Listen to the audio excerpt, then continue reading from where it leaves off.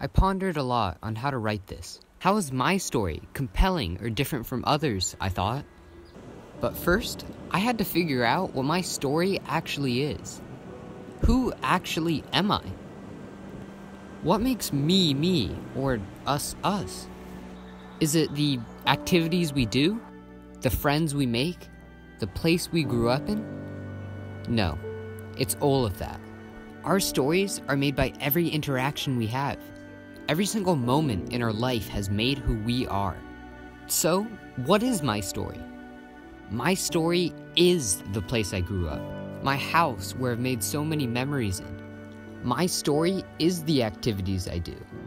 Fencing, which has pushed me to work harder. Piano, which teaches me to be elegant and graceful. Gardening, which shows me patience and that it takes many months for a flower to bloom.